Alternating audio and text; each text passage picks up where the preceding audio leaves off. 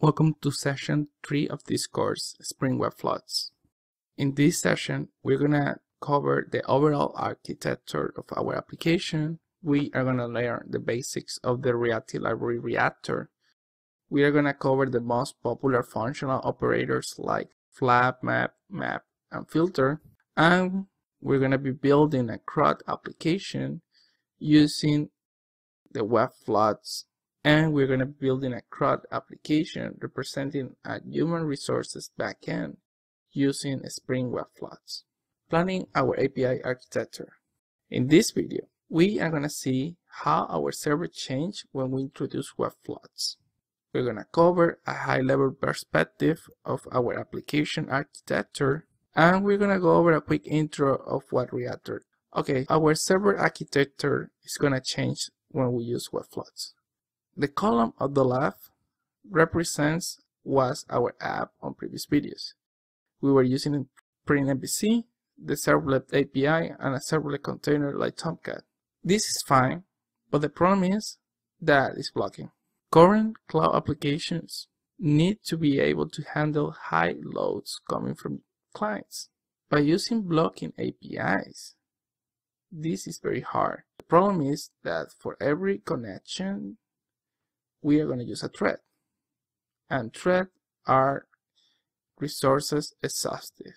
This means that they consume a lot of resources, a lot of RAM from our app, make them not scalable when we need a lot of them.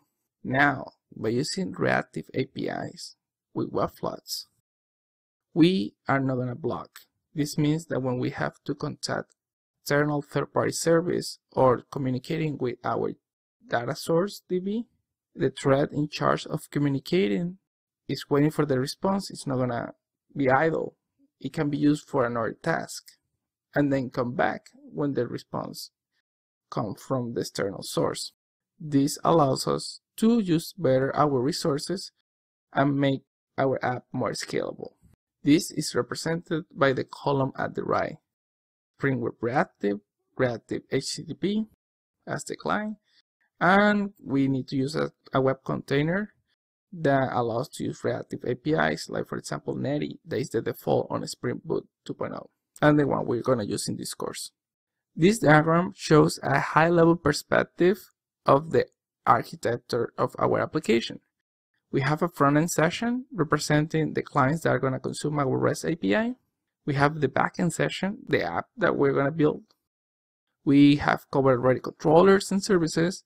Are going to have a new entity called repositories that are going to be our component to communicate with data sources. In this case, our employee DB. And on the right, we have our DB session. Here we can see the model, our domain model employee that we're going to be using through this session of the course. Okay, the Reactor. So what is Reactor? Reactor is a reactive library used mainly to work asynchronously with data. Why we use it? On the JVM currently, there are two approaches when you want to work with async APIs. You can use callbacks or features. The problem with these two approaches is that they are not hard to compose, especially callbacks that create the problem called callback hell. When you have a callback nested inside a callback nested inside a callback, that makes the code hard to read and easy to introduce bugs.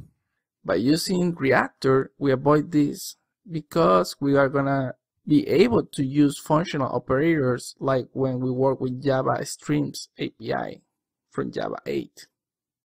Make it very easy to work with sequence of data.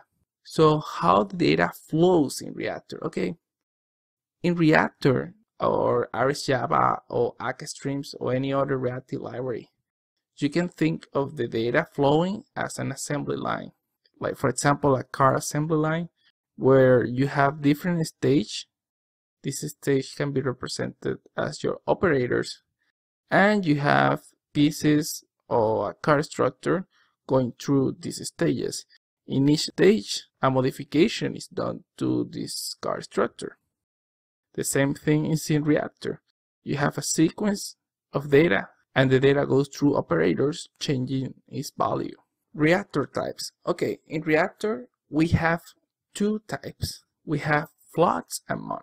Flux is used to represent a stream of data of 0 to n items, and mono is used to represent 0 or 1 item. So for more information about the Reactor library, I highly recommend you to go to projectreactor.io. Okay, this slide is just to add a little bit more of what I meant with the assembly line example. In Reactor, as you can see, we have a sequence of data. That is the upper sequence that we can see 1, 2, 3, 4, 5, 6, and a termination. And we have what I call a stage. In this example, an operator is in charge to modify data. In this example, there is no any modification whatsoever, but there could be. We could be filtering by some threshold some items. We could be transforming the items to another shape, infinite other things that we could do.